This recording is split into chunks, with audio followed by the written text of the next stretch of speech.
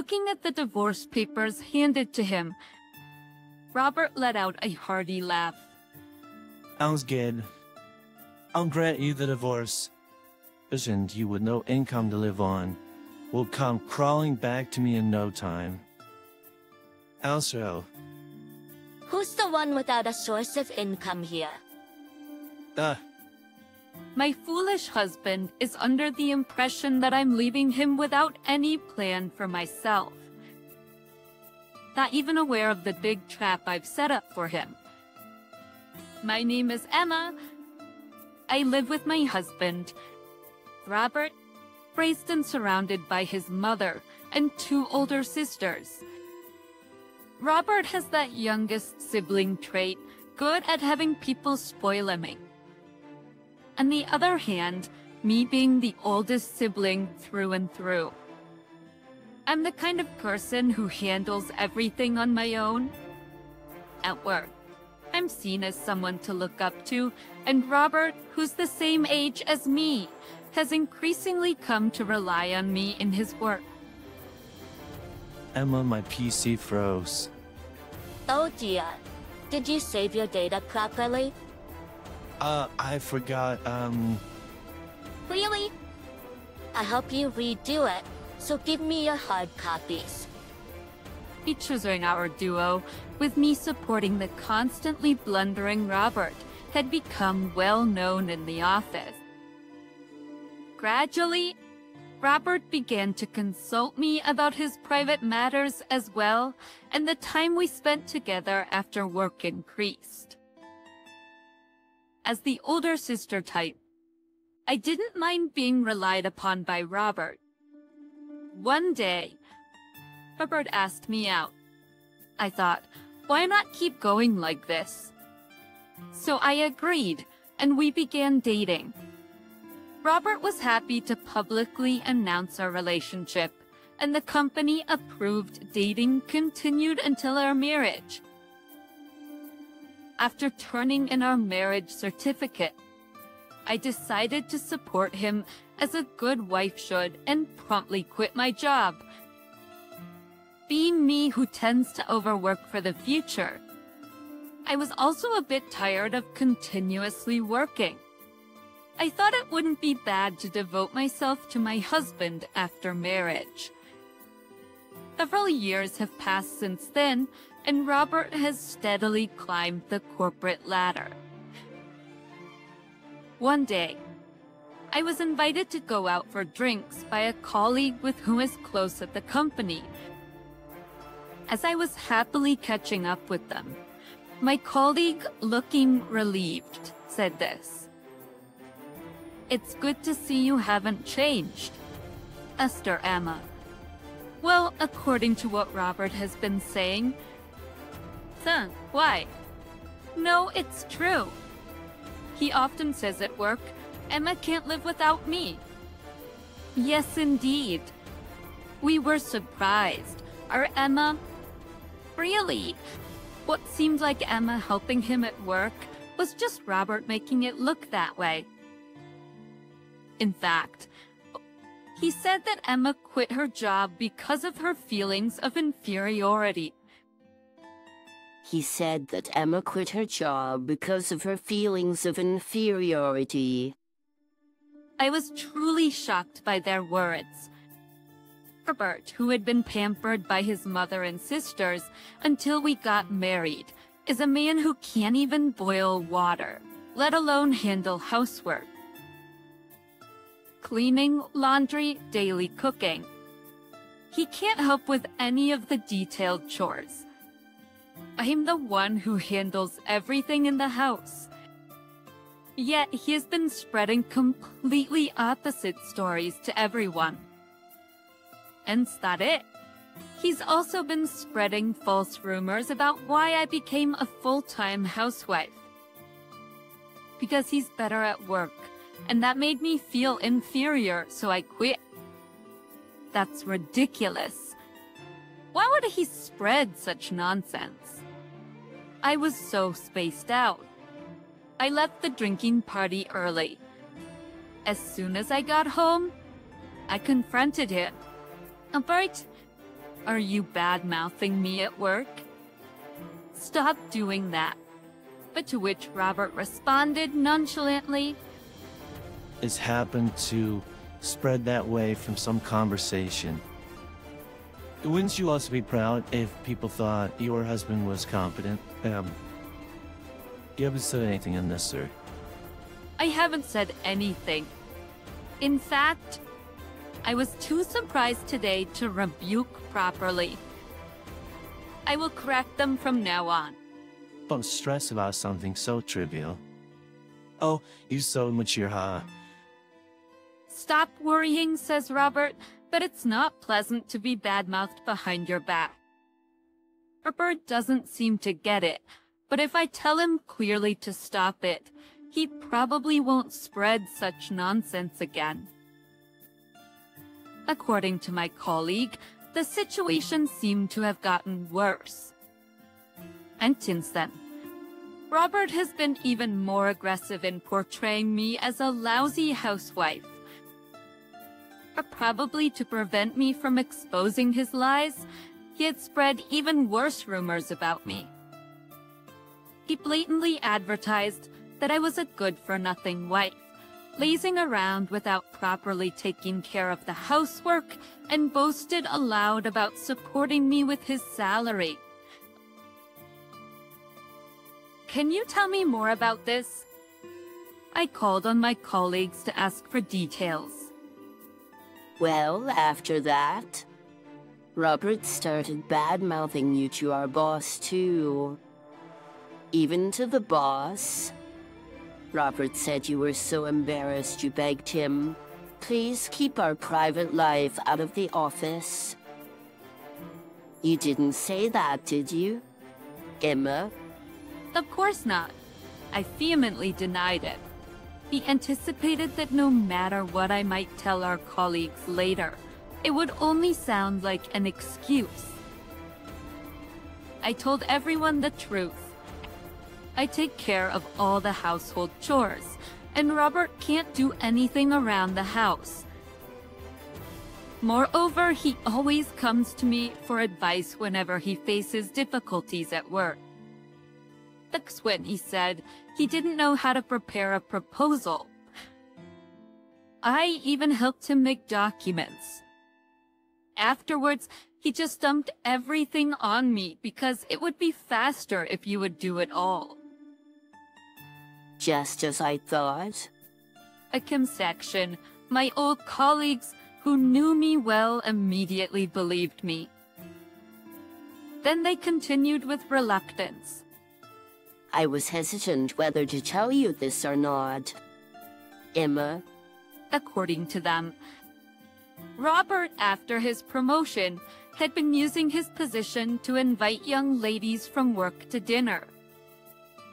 There was one in particular he seemed to favor, and she didn't seem to mind.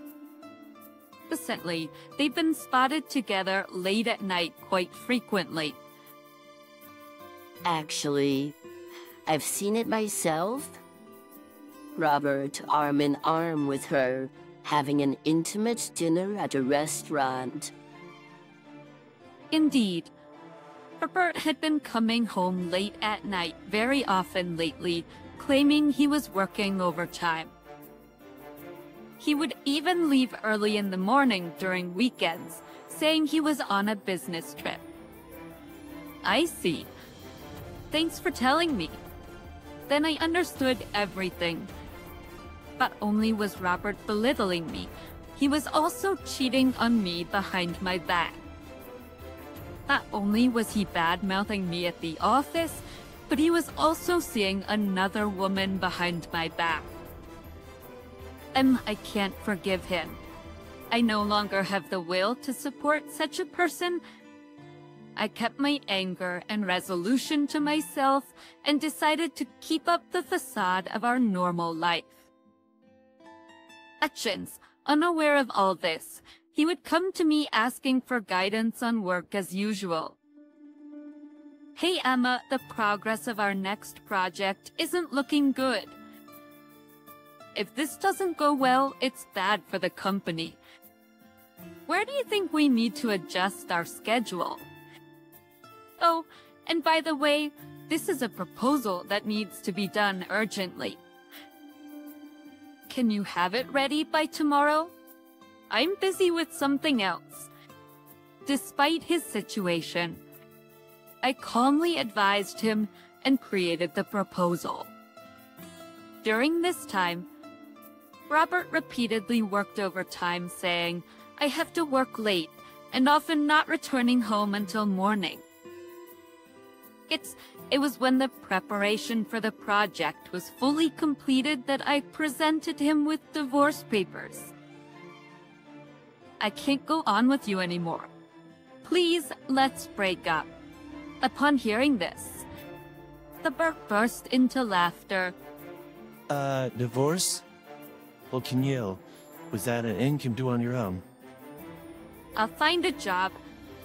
Who would hire you now after you've been a stay-at-home wife for years?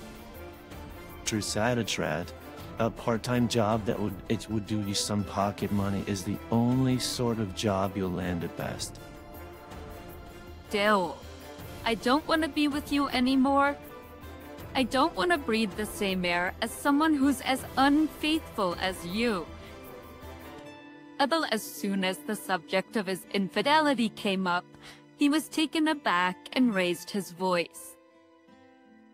As he went, "What are you talking about? An affair? You're just imagining things, right? Do you have proof?" When I remained silent, Robert laughed with a sense of triumph. I was saying, you're jumping at conclusions without any proof. Ever since one pause and now thinks you're the one who brought up the divorce, you're the one you should leave this house, so... Thus, when he took the divorce papers, he forcefully kicked me out of the house. But I was planning on leaving in the first place anyway. I picked up my luggage I had packed in advance and left the house. As I was leaving, I could hear Robert's mocking words. Colin Simpson, and you, without any basic living arrangements, will surely come back soon. I'll come begging later. However, it was Robert who came begging the next day. Ammo's going on, and, what else? So, say the document from the other day was a mess. Till I reworked according to your suggestions, was full of vacancies. Even after discovering his infidelity, I continued to make documents for him. However, the difference was in their content. I instructed him to build his schedule based on what I knew would not work. And I also deliberately made bogus suggestions for his proposals as well. It was clearly a mess of poor scheduling and proposal, but Robert submitted them as is without checking. Obviously, the project was a huge failure. Having lost trust within the company, feeling dissatisfied with the demotion, he protested to his superiors. He's trying to appeal that the mistake wasn't his decision, but his wife's. Actually, this just made Robert's position worse. At the answers, it was a major issue that he didn't make decisions about company matters himself, but left them to his wife. It appears that the higher-ups took him discussing company business with an outsider, even if it was his wife, more seriously than the mistake itself. I noticed your work became accurate and quick after you got married. So, have you been getting advice from your wife all this time, like this incident? You know, this was the only time my wife helped me. There was no point in defending himself at this point. There was no way he could make anyone believe him. His incompetence, his inability to do anything by himself was now clear to his boss. He contacted me numerous times after that, but I ignored all of them because it was only bothersome. Then one day, a lawyer claiming to have been hired by him paid me a visit. Robert says you're always welcome to come back. He's a now. Moreover, you're welcome to come back. How arrogant. Ridiculous. Please tell Robert that I have no intention of going back. He was actually worried that you wouldn't be able to get by. If that's the case, he need not worry. I'm ready to start a new life on my own. I believe it's Robert who's suffering without any source of income now. Saying that, I sent the lawyer away. A few days later, my former boss contacted me when he found out that all of Robert's work was actually my achievement. Emma, would you consider coming back to us? Come back, but I've been out of work for a while. You haven't been out of work at all. You've been doing your husband's job all this time. I do like my job, but working in the same place as my ex-husband is a bit. Indeed. Atilestency. Then the boss negotiated with the higher-ups to arrange for me and Robert not to be in the same department. A few days later, the boss called me again. Emma, you don't need to worry about anything anymore. It turned out that it was Robert who's transferred, not me. He had now been deemed as a problem since the incident, and there had been talks of transferring him from the start. He was deemed unfit for such a crucial department in the company. Mr. Feed, a week after I sent the lawyer away, I received a call from Robert. Emma, help me. I've been transferred. It seems the authorities had given him the notice, but he hasn't heard anything about me. Where to? Then to my question, he exclaimed, some godforsaken place I've never heard of. ECR is a department where I won't be handling any crucial tasks of the company. And that's at I can't even dream of promotion. It's like being exiled. Well, isn't that perfect for you? You can't make decisions on your own, and you leave everything to others. Plus, you can't even check the tasks you delegate. There's no way they'd put someone like you in a crucial position. We've been working together as a couple up until now. You're the one who made me lose the will to support you. If you hadn't betrayed me, I intended to keep supporting you from behind the scenes. I didn't betray you. I wasn't serious about her. I don't care if you were serious or not. What I can't forgive is that you deceived me. Lust once lost can't be regained. Please don't leave me. At this point, Robert's words did not move me at all. That might be true. I can't see you, who can't do your job or manage the house, surviving alone. You've always relied on others and never done anything for yourself, and now it's coming back to haunt you. What happened to reliable Emma, who always used to help me?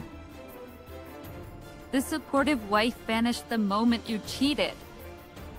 Lying to your colleagues, pretending to be competent at work, fooling around with female colleagues behind the scenes. You deserve to be dumped. You reap what you sow. I hope you suffer. I hung up the phone in the heat of the moment and blocked Robert's number. There's no joy in being relied on by Robert now. After that, I was able to divorce him. I made sure to claim a suitable alimony from him and his mistress. As only a few close friends know where I went after leaving the house. As long as I block his calls, there's no need to worry about Robert harassing me. And now, I hold the position he once did. Thanks to his constant work consultation, I was almost fully aware of the department's movements even after I quit. And so, I started working hard, just like before I was married. Robert's mother and sister showed up just as I was starting to forget about him. You must be Emma, right? They glared at me. You tricked my son and stole his position. I never liked you from the start, but I didn't know you were this wicked. Robert's habit of lying hasn't changed, has it? My mutterings triggered my mother-in-law to yell back, her face turning bright red. What did you say? Are you calling our Robert a liar? I've seen it clearly now. It's because you all believe everything Robert says, without a doubt that he's become like this. Ask anyone at work, and you'll see. Robert can't do anything by himself, but he's a pro at being pampered and relying on others. What's more, he thinks others are obligated to help him. Standing before my in-laws, who are trying to exert pressure on me, I continued to speak calmly. And that's not all. He slanders those who have helped him behind their backs and built up the lie that he's a great person. It's not that I took Robert's position from him, but rather the veneer wore off, which led to his reassignment. Even so, isn't it heartless for you, his wife, to abandon your husband? You should say those words to Robert. He had me do his work while he was out having an affair. Have you heard about this from him? Just as I thought, he's only told you what's convenient for him. That's so like Robert even till the end. By the way, if he has complaints, why doesn't Robert come here himself? Does he have a reason for not wanting to see everyone at work? Maybe because he lied and deceived his peers, had an affair with a colleague, all of which were exposed, and he got transferred. I guess he wouldn't dare show his face after all this, would he? Affair. Transfer. What's all that about? I would recommend you guys to not take everything he says at face value. I'll be going now, realizing that I was right. My in-laws awkwardly and quietly left. There's probably nothing else that Robert, who had used his final trump cards of his mother and sister, can do. He can reflect on himself while living alone in a remote place, or he can continue to behave the same. But what he does doesn't concern me in the least. I will just continue to live my own life. I'm truly grateful to the boss who recognized my ability and brought me back to the company.